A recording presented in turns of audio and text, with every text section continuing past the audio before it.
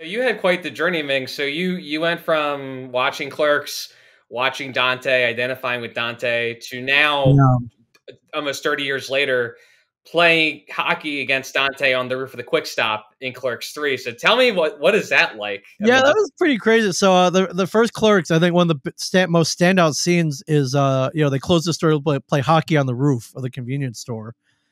And to me, I always love that scene because I love sports. I love hockey. I would totally leave whatever job I was doing if I had to play a game, whatever it was, to play a game for a couple hours. Yeah, I just know that feeling. It's like, oh man, me and my friends, we got to play pickup hockey today. Like nothing's going to stop us. Not work, not logistics, like not anything. And so the fact that like Kevin actually put a hockey scene in a movie but on the roof of where the guy's working, I was like, wow, man, that's pretty brilliant. So, and then and just as a hockey fan, I was really happy. Like, everyone's wearing jerseys, they're playing street hockey. It's like something me and my friends would have done. And so I always love that scene. I love talking about that scene. I love meeting other people who love that scene. And then yeah, fast forward to last summer, Kevin was like, "Hey, we're gonna put you guys in the movie, you and the rest of the comic book men. Can you show up at the Quick Stop on this date at this time?" I'm like, okay. And I get there and I'm like, "Hey, what do you have us doing? Are we in the background? Like, what's going on?" He's like, "No, no, no. We're shooting a hockey scene. We're doing another hockey game on the roof. You guys are gonna be playing with Dante and Randal." I was like, "Holy crap, man! Really? What? That's perfect. Like, this is awesome." So, yeah, we all got hockey jerseys and climb up to the roof of the store. And I think the one thing I noticed up there was like, man, it is tiny up there. Like, there's no way you could play a real game up there. Like, it's like, I don't know, it's like, maybe like 12 feet by 12 feet. But for the purposes of cinema, it looks like you could play a real game up there.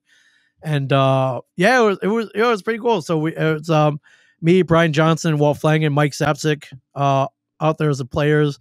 Randall's in goal. I got to face off against Dante, which is pretty cool.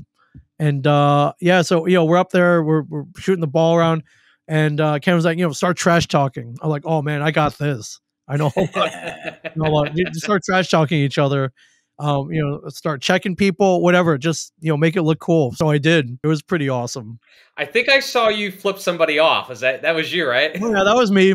Yeah, I got to take off Dante. I got to face off against him. It was great. It was perfect. Like if I was really playing against those two, which I guess I did, I wouldn't have held back. I would be flipping off and trash talking and yeah, I mean that's what you do when you play street hockey. It's all putting the little orange ball into the other net and also trash talking as good as you play. So part of the game.